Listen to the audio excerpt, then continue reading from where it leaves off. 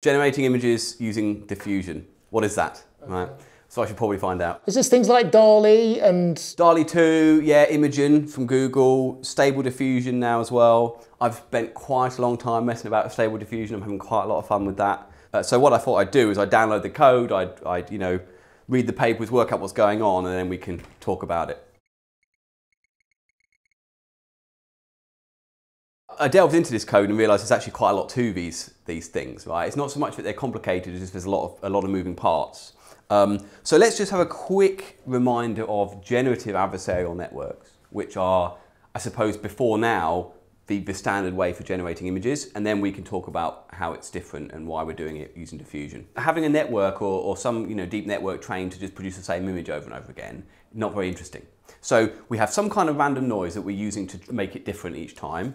We have some kind of very large generator network, which is, this is just, I'm going to go to black box, big neural network, right, that turns out an image that hopefully looks nice, right, like the thing we're trying to produce, faces, landscapes, people, Is this how those anonymous people on This Person Does Not Exist? Is this what? Yeah, that's exactly how they work. Yeah, that's using, I think, StyleGAN, right, and it's that exact idea.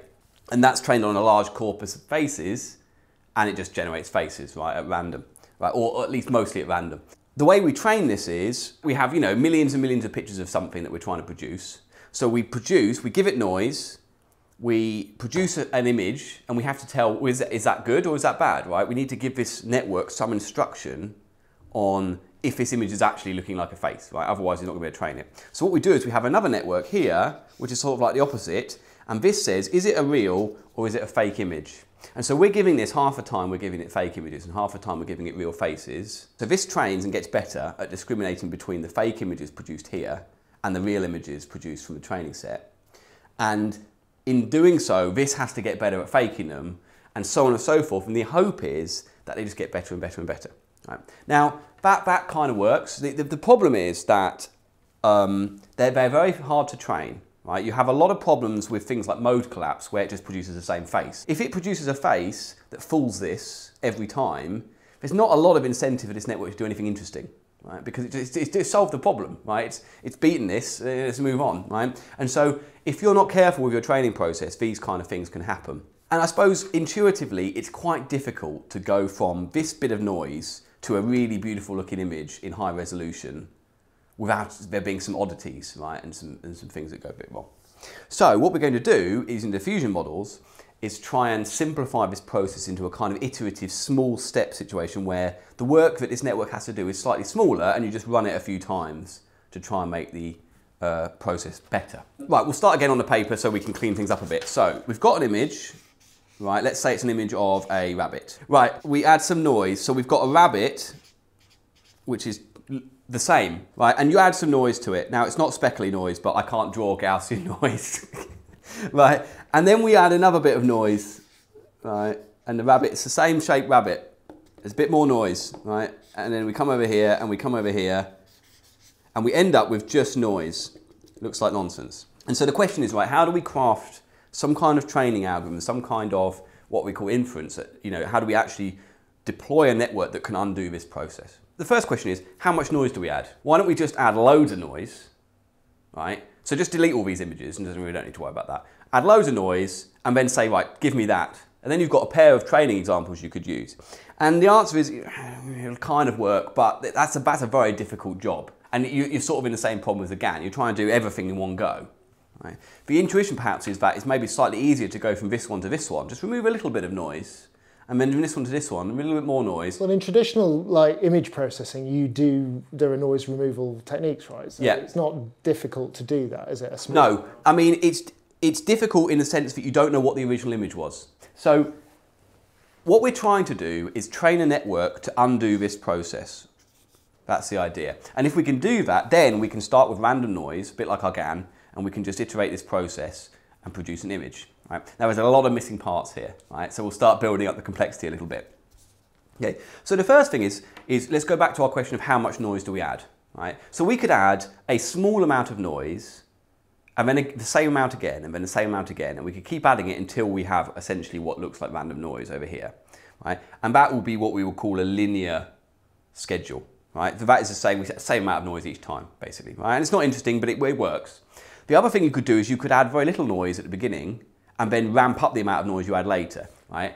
And so there are different strategies, depending on what paper you read, about the best approach for adding noise, but it's called the schedule, right? So the idea is you have a schedule that says, right, given this image, so this is an image at time t equals 0, this is t equals 1, blah, blah, blah, t equals some capital T, which is like the final number of steps you've got, right? And this represents essentially all the noise, and this represents some amount of noise, and you can change how much each step has, right? And then the nice thing is you can then very easily produce, because Gaussians add together very nicely, so you can say, well, I want t equals 7, and you don't have to produce all the images, you can just jump straight to t equals 7, add the exact right amount of noise, and then hand that back to the network. So when you train this, you can give it random images from your training set with random amounts of noise added based on this schedule, right? Varying randomly between 1 and t, right? And you can say, okay, here's a really noisy image, undo it. Here's a little less noisy image, undo it, right? So what you do is you take your noisy image, right? I'm going to keep going with this rabbit. It's taller than it was before, right? You take your noisy image at some time, let's say t equals 5, right? You have a giant U-net-shaped network. We've talked about encoder-decoder networks before. There's nothing particularly surprising about this one. And then you also put in the time, right? Because if we're running a funny schedule where you're at different times have different amounts of noise, you need to tell the network where it is so that it knows, okay, I'm gonna have to remove a lot of noise this time or just a little bit of noise. Right? What do we produce here? Right? So we could go for the whole hog and we'll just say, we'll just produce the original rabbit image. But then you've got a situation where you have to go from here all the way back to the rabbit. That's a little bit difficult, right? Mathematically, it works out a little bit easier if we just try and predict the noise. We want to know what is the noise that was added to this image that you could use to get back to the original image. So this is all the noise from T1, 2, 3, 4, and 5. So you just get noise basically out here like this, right? With no rabbit. That's the hope. And then theoretically, you could take that away from this and you get the rabbit back. Right? Now, if you did that from here, you would find that it's a little bit iffy, right? Because, you know, predicting the noise all the way back to this rabbit is maybe quite difficult. But if you did it from here, it may be not quite so difficult. We want to predict the noise, so what we could do is predict the noise at, let's say, time t equals 5, and just say, give me the noise that takes us back to t equals 4, right? And then t equals 3 and t equals 2. The problem if you do that is that you're very stuck doing the exact time steps that this schedule used, right? If you used 1,000 time steps for training, now you've got to use 1,000 time steps for inference, right? You can't speed it up. So what we might try and do instead is say, well, okay, whatever time step you're at, you've got some amount of noise, remove it all. Predict me all the noise in the image and just give me back that noise that I can take away and get back to the original image. And so that's what we do. So during training, we pick a random source image, we pick a random time step, and we add, based on our schedule, that amount of noise, right? So we have a noisy image, a time step t, we put that into the network, and we say, what was the noise that we just added to that image, right? Now, we haven't given it the original image, right? So that's what's difficult about this. We have the original image without any noise on it, that we're not showing it, and we added some noise, and we want that noise back, right? So we can do that very easily. We've got millions of images or billions of images in our data set, right? We can add random bits of noise, and we can say, what was that noise? Right? And over time, it starts to build up a picture of what that noise is. So this sounds like a really good kind of plugin for Photoshop or something, right? It's going to be noise removal plugin. How does that turn into creating new images? Yeah, so actually, in some sense, that's the clever bit, right? Is how we use this network that produces noise to undo the noise, right? We've got a network which, given an image with some noise added to it, and a time step that represents how much noise that is, roughly, or where we are in the noising process, we have a network which produces an estimate for what that noise is in total. And theoretically, if we take that noise away from this, we get back to the original image. Now, that is not a perfect process, right? This network is not going to be perfect. And so if you give it an incredibly noisy image and you take away what it predicts, you'll get like a sort of, maybe like a vague shape. And so what we want to do is take it a little bit more slowly. Okay, so we take this noise and we subtract it from our image, right, to get an estimate of what the original image was, right, T0. Okay, so we take this, and we take this, and we do subtraction, and we get another image, which is our estimate for t equals 0, right?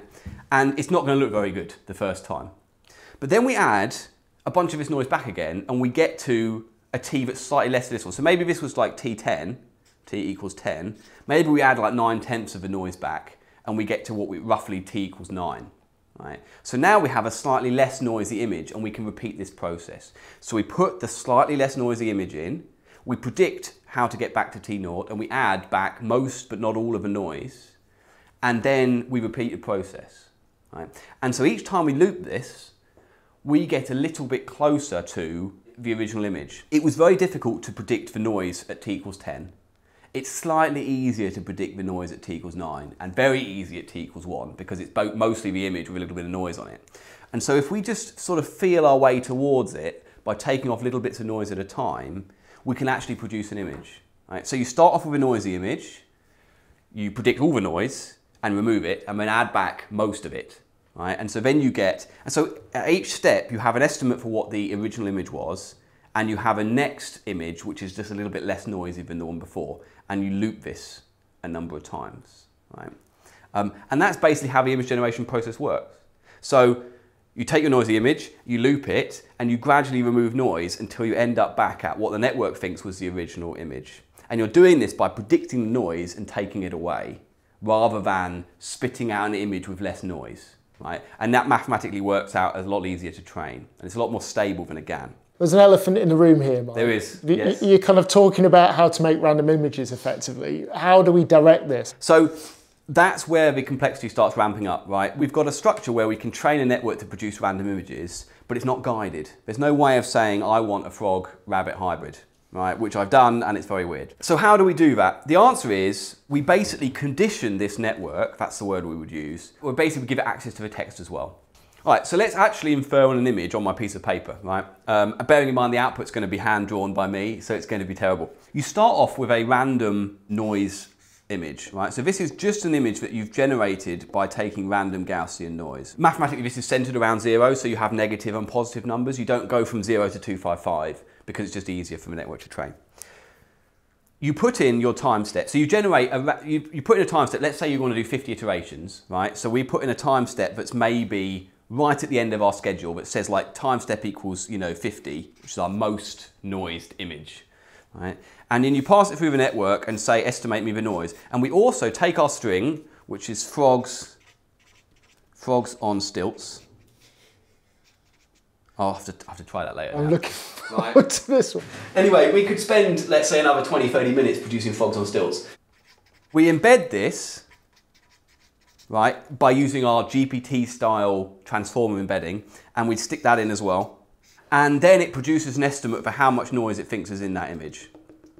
So that estimate on t equals 50 is going to be a bit average, right? It's not going to produce you a frog on a stilt picture. It's going to produce you like a grey image or a brown image or something like that. Because that is a very, very difficult problem to solve. However, if you subtract this noise from this image, you get your first estimate for what your first image is, right? And then you add back a bunch of noise and you get to t equals 49, right? So now we've got slightly less noise and maybe the vaguest outline of a frog on a stilt, right? And this is t equals 49. You take your embedding and you put this in as well, right? And you get another, maybe slightly better estimate of the noise in the image. And then we loop, right? It's a for loop, right? We've done those before. You take this output, you subtract it, you add noise back, and you repeat this process, and you keep adding this text embedding. Now, there's one final trick that they use to make things a little bit better.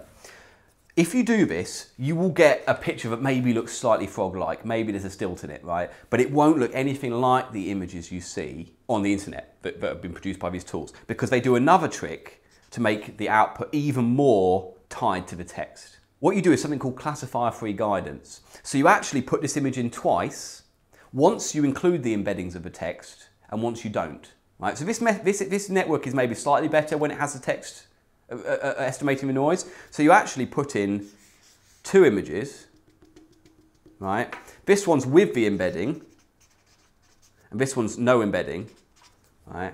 And this one is maybe slightly more random noise, and this one's slightly more frog-like, right? Or it's better at slightly moving towards the right thing. And we can calculate the difference between these two noises and amplify that signal, right? And then feed that back. So what we essentially do is we say, okay, if this network wasn't given any information on what was in the image, and then this version of the network was, what's the difference between those two predictions? And can we amplify that when we loop this to really target this kind of output, right? And the idea is basically you're really forcing this network or this loop to really point in the direction of the scene we want, right? And that's called classifier-free guidance, and it is somewhat of a hack at the end of the network, but it does work, right? If you turn it off, which I've done, it produces you vague sort of structures that kind of look right. It's not terrible. I mean, I think I did like a Muppet cooking in the kitchen, and it just produced me a picture of a generic kitchen with no Muppet in it, right? But if you do this, then you suddenly are really targeting what you want. Standard question, got to ask it. Is this something people can play with without just going to one of these websites and typing some words? Well, yeah, I mean, that's the thing is that it costs hundreds of thousands of dollars to train one of these networks because of how many images they use and how much processing power they use. The good news is that there are ones like Stable Diffusion that are available to use for free, right? And you can use them through things like Google Colab. Now, I did this through Google Colab, and it works really, really well. And maybe we'll talk about that in another video where we delve into the code and see all of these bits happening within the code, right? I blew through my free Google allowance very, very quickly. I had to pay my £8 for premium Google access. So, you know... £8, hang on. £8. I've got some money here, you go. Thank you, yeah. Right. So, you know, never let it be said I don't spare expense. I spare no expense on Computerphile getting access to proper compute hardware. But could Beast do something like that? It could, yeah. Most of our servers could. I'm just a bit lazy and I haven't set them up to do so. But actually, the code is quite easy to run. The entry-level version of the code, you literally can just like basically call one Python function and it will produce you an image.